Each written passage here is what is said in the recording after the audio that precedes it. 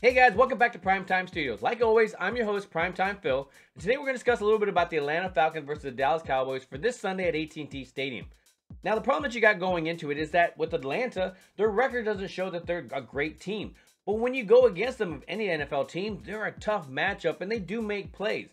So you got a leader in Matt Ryan that does great off of a play action, which is a team that has no running game at all. So it's amazing to watch this team perform because it doesn't make any sense when they actually do. So are they a team that can fall to anybody? Yes. Are they a team that can beat anybody? I would say yes. Now with Dallas on the other side showing last week falling to Denver while Denver just handed us our ass, that they can also too fall to anybody if they do not put in the effort. And honestly, game was just off with people throwing off, people not catching. You just had an off day all around. So let's move on. Let's see what Dallas is going to have to do against Atlanta. Some of the matchups that we may have to occur to see what's going to happen this Sunday and how can we come away with the victory.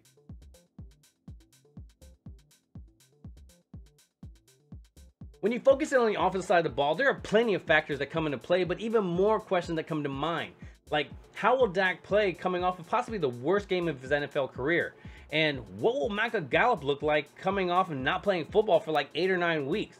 Will their offensive line that looked terrible last week but looked amazing those previous weeks before that, what will they look like? With Tyron Smith still being out, I think that just goes, where's Terrence Steele going to go? Are they going to stick him to left tackle to give him more experience? Or are you going to leave him next to Zach Martin, our guard that's an all-pro, and then put Collins over to left tackle where he's naturally a better fit? He's left-handed, he played it in college, and you would stick him next to an inexperienced Connor Williams right now as of Connor Williams.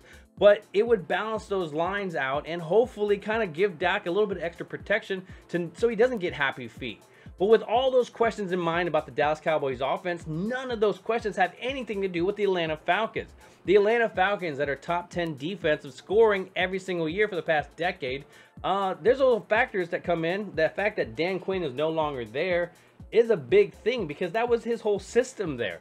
Now, when you also look with the fact that this Dallas offense can move the ball against pretty much any defense in the league, it's going to be a lot of weapons that they're going to need Atlanta to have to even possibly slow them down. So I don't see Atlanta slowing this team down. So how can I even tell you that they're going to stop them? But then again, I didn't think Denver was really going to do what they did to Dallas. But when you look back at the tape, you really just saw Dallas doing it to themselves, with Denver just being the team that was in front of them.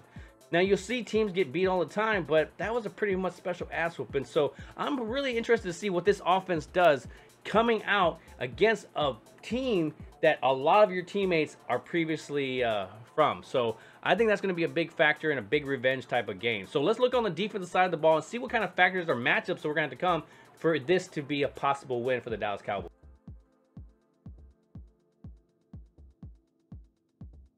As we shift focus on the defensive side of the ball, there are so many storylines going around, and I think one of our main ones, of course, is the fact that Randy Gregory will not be here. He's already put on the injury reserve for a calf injury, and you know what I've said about calf injuries. They're so iffy. You had Dak Prescott just out for a game with a calf injury. You just had Michael Gallup out for 9 weeks with a calf injury. So calf injuries, again, are very predictable. It's not like you can look at Randy Gregory and go, hey, you know what? At least we get him back December 7th. No, none of that. We don't know when he's going to come back, and we're just hoping that that 3 week is definitely just the minimum, or even possibly just the maximum that we have to deal with. Now, with DeMarcus Lawrence not being probably a couple of weeks until he comes back, possibly those guys coming back at the same time is a possibility, but the in-between is what we have to worry about. When you got guys like Dorrance Armstrong or Terrell Basham just not stepping up, you can't rely on those guys to get the pressure. So, of course, Micah Parsons is going to have to come back from his linebacker position and go right back into the end position, but you still need somebody that kind of counter him. With guys like Chauncey Golston being here now where he wasn't here before, that might become a factor, and I'm hoping that he can really step up. Guys like Osa Odighizuwa, they're going to have to be factors as well, because now that offenses know that they can run the ball against Dallas, Atlanta does not have that running game, so I think that's the only thing that saves you. But when you go against teams like Kansas City, or when you go against the Raiders, these are going to come into factors, and these guys being out is going to be a big thing about slowing down these offenses. So right now, it'd be lucky that it's Atlanta, but it's still, they're going to have their hands full with Atlanta's offense, because again, Matt Ryan's no joke when it comes to third downs, or even the possibility of just playing play action. So that's become another factor as well. So a lot of storylines, a lot of factors coming into this defense side of the ball. So even though this game does not seem like a big thing, there's a lot of storylines, and it's going to be huge, because let's say Dallas doesn't get this. There's going to be talk now about how the collapse is coming, or if they do bring it back, how it's just Atlanta. So you're never going to get 100% of the credit, but you kind of still have to do the work. And from what I hear with Javon Curse saying, this week in practice is definitely different from last week. So I really think that Dallas should be able to take it to Atlanta, and I'm really looking forward to this game.